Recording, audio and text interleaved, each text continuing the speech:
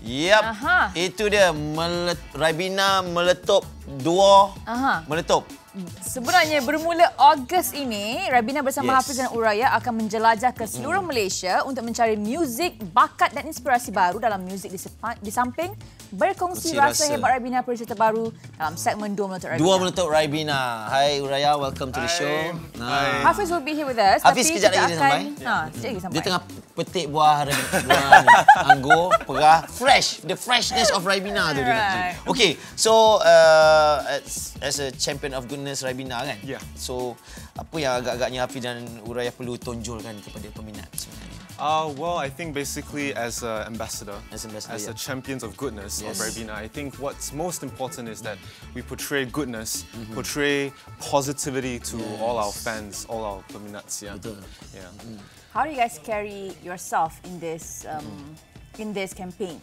I mean, as a personality, yang mana yang untuk mencari attract orang ramai untuk jadikan korang sebagai icon, I believe, right? Yes, yes. Is that your target? Yes, yes. Well, basically, as a kid, Ribena has always been a thing. Kanak-kanak Ribena lah. Something like that. Yeah, you know. To make them, enjoy the time. Yes. Like Ribena has been there throughout all my life, and it has changed a lot of the things in my life. So I want to bring this to everyone out there. And I hope that this Ribena can make a change in their life to something even better. Kita dah dapat dah Ribena. Ini dia, seorang lagi. Dah dapat anggur. Hafiz! Okay, sebenarnya bila cakap pasal Ribena ni mesti orang akan kaitkan macam kanak-kanak Ribena. Kenapa kanak-kanak Ribena ceria, dia ada satu vibes yang macam positive vibes and whatnot. So macam saya sendiri masa kanak-kanak dulu memang bukan saya suka Ribena, tapi we want to be kanak-kanak Ribena. Yes. Kan? So, famous lah kanak-kanak, perkataan dia kanak-kanak Ribena is sangat-sangat famous. Semua orang pun tahu kan. Nak pula ceria, happy go lucky.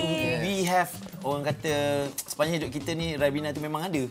Betul tak? Daripada kecil kan. Jadi macam dari Hafiz sendiri, campaign Champion of Goodness ni, how are you going to use your strength to attract other people? Okey, macam Hafiz pula, apa yang Hafiz boleh lakukan dengan peminat-peminat Hafiz, dari follow Hafiz boleh mengajak mereka supaya boleh pergi, kita akan buat tour. Tour di mana kita akan menyanyi. Tour ni untuk semualah, bukan orang tua je kan? Bukan orang tua kan? Dia bukan mencari penyanyi kan? Dia bukan. Okey. Ceritanya kita berdua, saya bersama dengan Uriah akan basking. Kita akan basking. Pertama sekali kita akan buat di KL Central. Dan seterusnya kita buat di Melaka. Kemudian kita buat Johor dan juga last kali dekat Penang. Okey. All these activities, is it going to be a surprise? Cakap putih. Alah. Masuk. Is it going to be a surprise ataupun korang memang dah set up lah, orang dah tahu dan korang akan ada dekat situ, ataupun korang tiba-tiba datang? Dia mesti macam war-warkan untuk orang datang. Ada. Macam kita dah buat promotion, kita dah buat orang kata kita panggil lah supaya orang ramai datang untuk memeriahkan lagi apa orang kata event tersebut lah.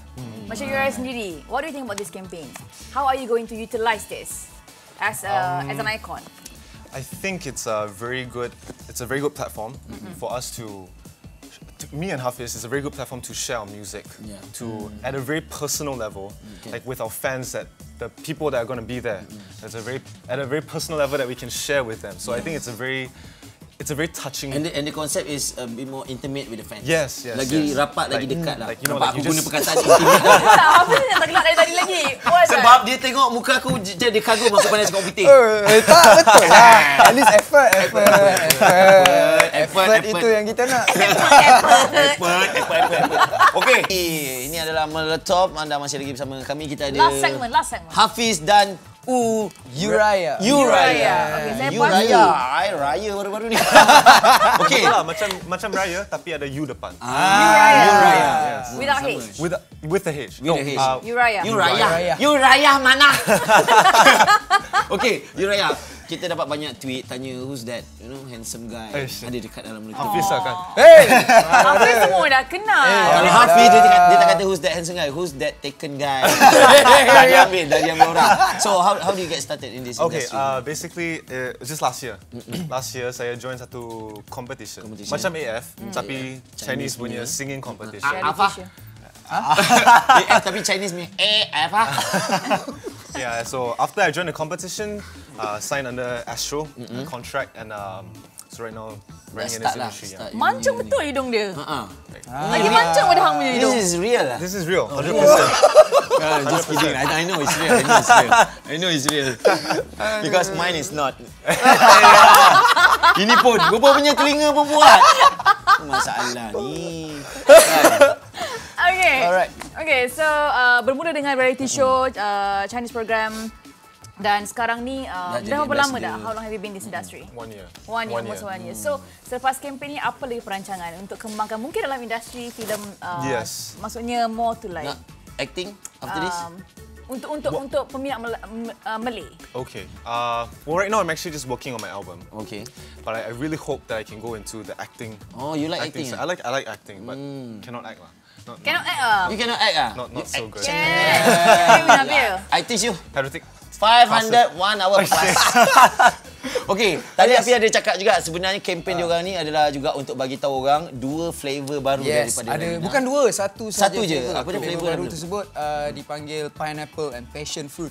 Oh, dia gabung. Dia gabungkan sekali. Dia gabung pineapple dengan passion fruit. Kalau I also memang suka pineapple, jadi I akan definitely try this new flavor. Macam I pula suka passion fruit sebab tu I'm so patient right now.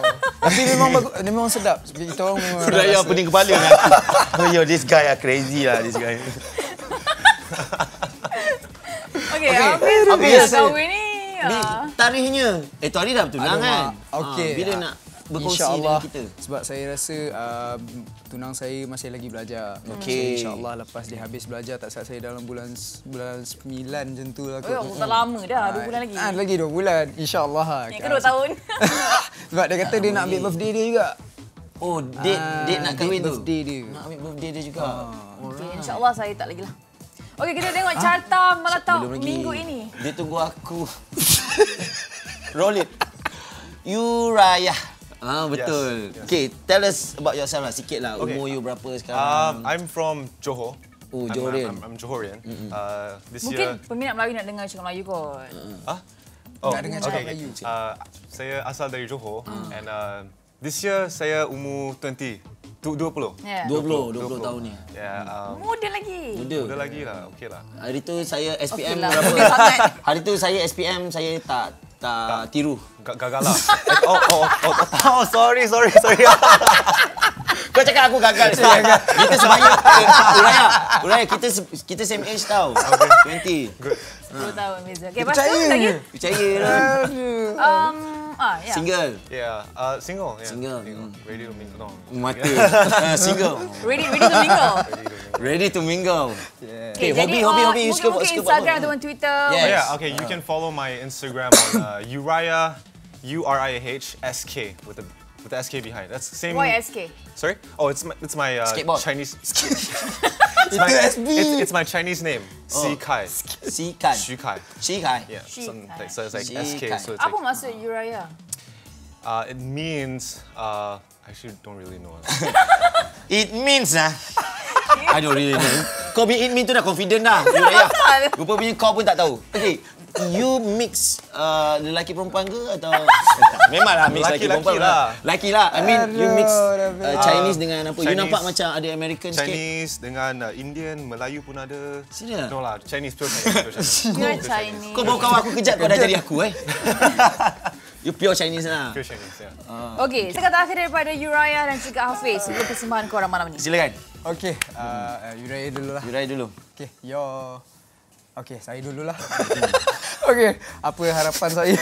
Semoga semua peminat-peminat Uriah dan juga peminat saya untuk datang ke event kami yang pada mulanya kita akan buat di KL Central. Dan begitu juga di Melaka, Johor Bahru juga Penang.